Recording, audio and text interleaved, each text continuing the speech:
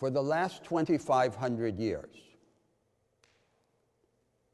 that is, for almost the entire history of the major civilizations, there have been three major spiritual orientations to the world and to our place within it. Let me call them the overcoming of the world, the humanization of the world, and the struggle with the world. Each of them combines a vision of ultimate reality with an approach to existence. The central idea of the overcoming of the world is that the experience of time, change, and distinction is illusory. There is an ultimate unified reality, the divine, the absolute. The phenomena of time, change, and distinction are either unreal or less real than this ultimate being.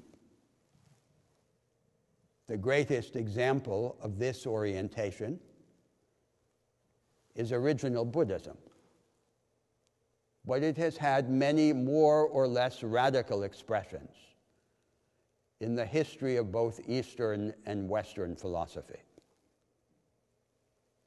Our objective, according to the overcoming of the world, should be to establish contact, communion with this ultimate being, and on this basis, seek two orientations to existence.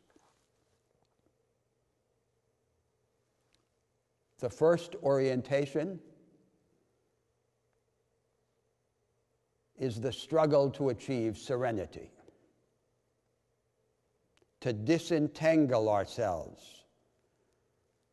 from the sufferings brought on by the experience of time and of individuality. In this way, we can participate in the serenity of the impersonal divine. The other major existential implication of this view of the world is the primacy that it gives to an impersonal and universal fellow feeling. By establishing communion with the ultimate and unified reality, we recognize our kinship, not just with our fellow human beings, but with everything in the world. The supreme emotion is therefore a detached and impersonal benevolence. The overcoming of the world is one of the ways we have had to reckon with the threat of nihilism. But it suffers from a contradiction. The most important contradiction is the contradiction between the cognitive and the practical requirements for the combat against nihilism. The overcoming of the world teaches us that the only reliable answer to the threat of nihilism is to place ourselves in the hands of this impersonal and unified reality. By doing so, however, we detach ourselves from the engagements and from the connections that are the true practical antidote to the threat of nihilism. The second major spiritual orientation in the moral history of humanity has been the humanization of the world. It begins with the idea that society exists at the edge of an abyss of meaninglessness. Nature is indifferent to our concerns, and we cannot penetrate its ultimate enigmas. Thus, the project of the humanization of the world is, in the first instance, an anti-metaphysical metaphysic. It teaches us that we can create meaning within a meaningless world. We can develop within this indifferent cosmos an order that is constructed according to our own logic. Our best hope of doing so is to organize society according to a logic of roles and of the responsibilities that we have toward one another by virtue of occupying those roles. The rules and rituals of society beat us out of our self-regard,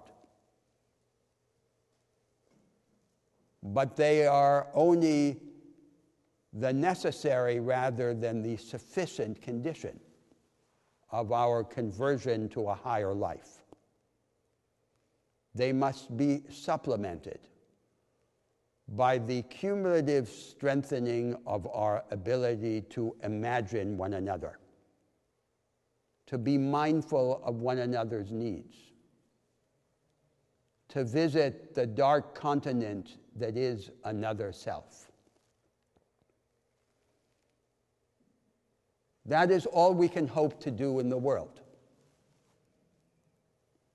to spiritualize this natural darkness and to create a space within it for ourselves.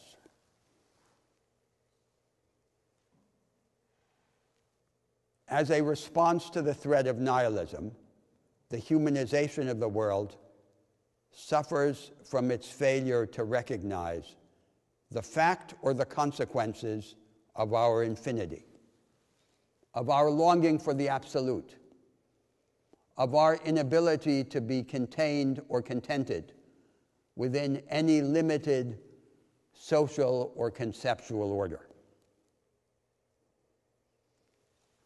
No particular role and no system of roles or of rules and rituals is ever enough for a human being. The roots of a human being lie in the future rather than in the past. And every structure must, in the end, be defied and overcome. The humanization of the world has had as its major historical example the teachings of Confucius. But it lives as an undercurrent in the humanizing despair of our own circumstance. A third major spiritual orientation is the struggle with the world. Its central idea is that we can ascend through a transformation of the self and of society, enveloped or not, within a larger narrative of transactions between God and humanity. We can ascend to eternal life or to a greater life. The struggle with the world has spoken in two voices. It has spoken in the sacred voice of the Semitic religions of salvation, Judaism, Christianity, and Islam. It has spoken as well in the profane voice of the modern secular projects of liberation, the political programs of democracy, liberalism, and socialism, and the personalist program of romanticism, of self-expression and self-construction.